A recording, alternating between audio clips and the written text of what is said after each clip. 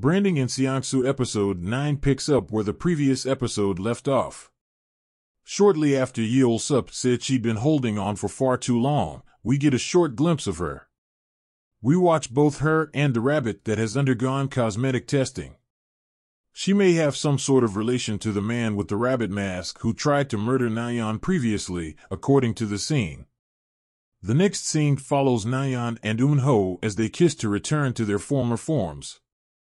Unfortunately, they find themselves trapped in each other's bodies as the switch fails. Following this, we witness Nayeon, who is now inhabiting Eun-ho's body, attempting to determine her killer. Since Yumi stood to gain the most from it, she is the main suspect in her mind.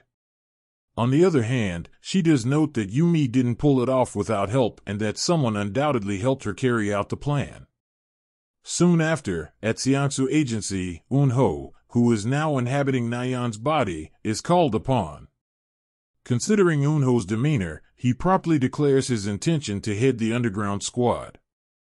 Meanwhile, everyone, even Yumi, is taken aback by Nayeon's sudden shift in attitude and character. However, Yumi continues to be threatened. After this, marketing sex toys becomes Nayeon's first task as leader of the underground squad. Being in Nayeon's body is somewhat challenging for Eun-ho, who struggles to imitate Nayeon's behavior and is therefore perceived as strange by the team and the office as a whole. On the other hand, Nayeon, who's in Eun-ho's body, is extremely dominating and very unlike Eun-ho, which raises some eyebrows as well. Additionally, it's shocking how submissive Nayeon acts while Eun-ho acts like the boss throughout the endeavor. The underground team arrives to speak with the sex toy store owner. While the woman describes the company's inner workings, they gather in the basement and pay close attention. To get the project done, Eun-ho assigns assignments to everyone instead of Nayeon.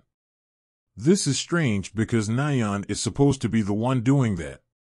Consequently, Nayeon acts as if to yell at Eun-ho. As they are away, Nayeon ties her hand to Eun-ho's with the sex toy and keeps the key for herself, taunting him as the episode ends. The episode review. In episode 9, Nayeon and Eun-ho continue to be stuck in each other's bodies. All signs point to Yeol-sup being involved in the disaster. As part of her new assignment, Nayeon must market sex toys. Eun-ho's persistence in displaying authority is giving his co-workers the impression that something is amiss. Just like in earlier episodes, the show's plot is imbalanced between the main storyline and the secondary plot, which includes the office plot. Furthermore, the supernatural narrative has further muddled things and, to top it all off, it feels really out of place in the story.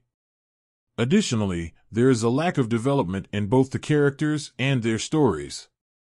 Given the plot, it needs to be able to make us care about the characters, but it hasn't done that, at least not yet.